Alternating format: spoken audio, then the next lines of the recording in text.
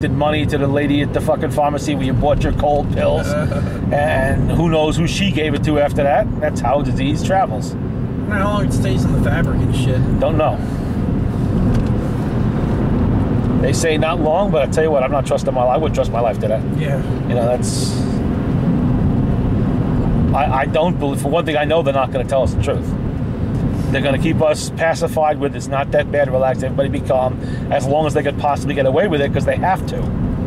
Because if they panic the population, they lose control immediately, and then it's all over. So for as long as they can, even if it's getting bad and worse, they're going to try to hide it.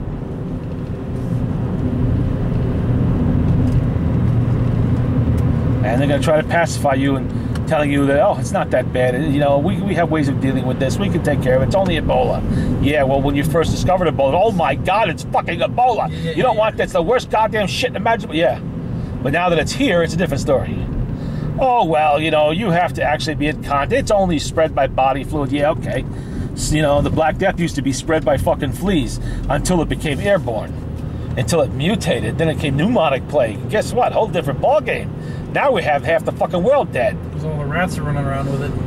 But once it became airborne, it didn't matter about the rats. People gave it to each other. And it wasn't the rats that were infected, it was the goddamn fleas.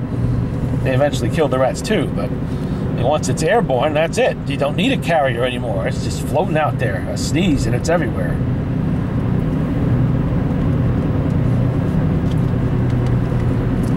I mean, this was the great nightmare.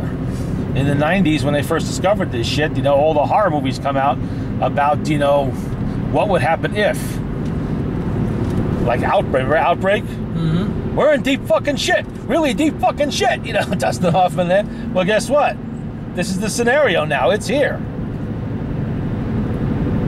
I'm sure there's people in the CDC and in Fort Detrick and other places shitting their fucking pants right now, thinking, you know, please God, let this end now. Mm-hmm. You know, let's get lucky. Come on, just one more time, let's get lucky. And nobody else comes up with an infection and nobody else brings it into the country. Everybody that's sick want to save their own Everybody asses. says, well, we're a first world country and, you know, our medical system is thousands. Yeah, you know what? What if it gets into the underworld population? Okay, what if it ends up in a slum somewhere or amongst homeless people who tend not to seek medical care, you know, who hide when they're sick, or amongst illegal aliens who are not going to fucking bring it to the attention of anybody in authority? What do you do then? So far it's been amongst professional type people who have sought proper care and everything else. Got these festering, rotting bodies. Yeah. But what if it gets into the slums? Into the inner cities and starts to breed there where people live one on top of the other, next to each other, everything else, and it'll spread like a fucking brush fire. Yeah, they don't say much about that.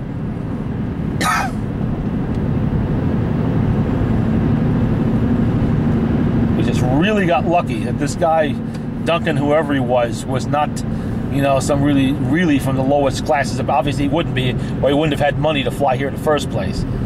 You know, he must have had some education and been of higher stature in his country. What if he was, you know, an undocumented alien sneaking over the border who picked it up from God knows where in some shithole down there?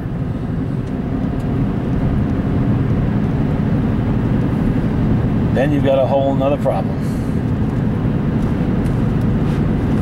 Totally puts ISIS in the back of the news. Yeah, well, that's another fear too, terrorism. You know, these people who strap bombs to their bodies and deliberately blow themselves up on buses and shit, what if they deliberately expose themselves to Ebola? And when they're starting to show symptoms, they sneak over the fucking Mexican border or wherever they get in and just, you know, stroll amongst the population everywhere.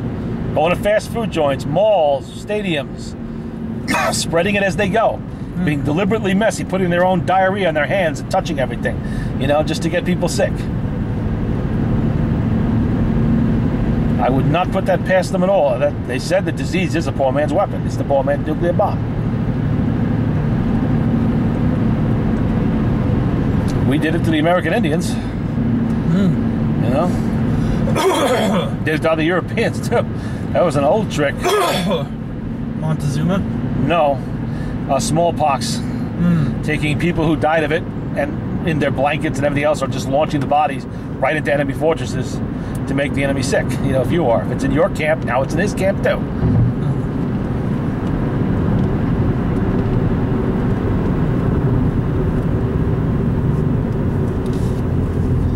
And with the American Indians, we gave them blankets infected with smallpox. Yeah, we'll trade you these nice blankets for your deer skins over there. Yeah, look how pretty they are. And the famous assassination plot against Abraham Lincoln, where they took clothing of people who died of yellow fever, and they were going to spread it amongst, you know, the White House staff, everything else, infected shirts and blankets and all kinds of shit. They had this elaborate plan to get into the White House. It didn't work. It didn't go anywhere. They didn't understand the nature of disease, and the blankets and shit, they weren't infected anyway. They thought it was like smallpox, where somebody's old clothes and blankets could get you sick. It doesn't work that way with yellow fever. They didn't understand the differences between diseases at that time, but they did try it. Oh, look at this. Hello. Well, he's not even budging. Doesn't give a shit. He knows you're going to stop. You don't want to see the horns on him? Yeah.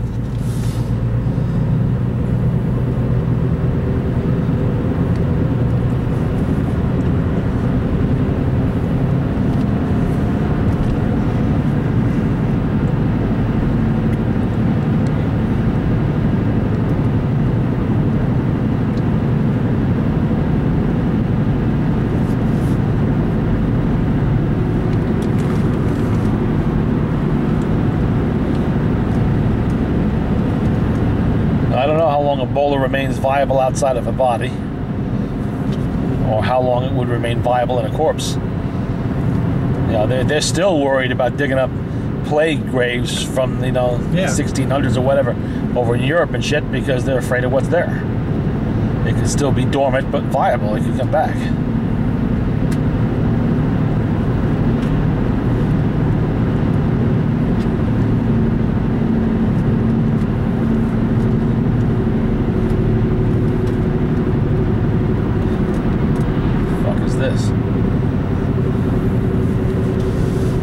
Everybody's out tonight. Yeah, well, we're a little early. It's only 1:26 in the morning.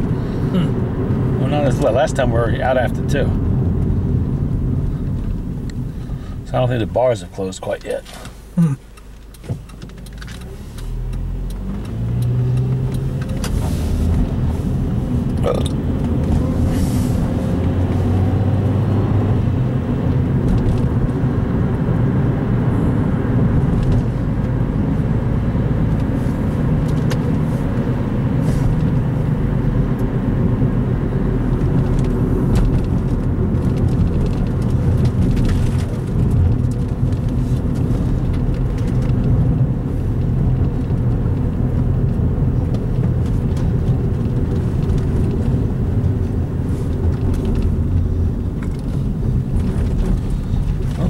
All lit up.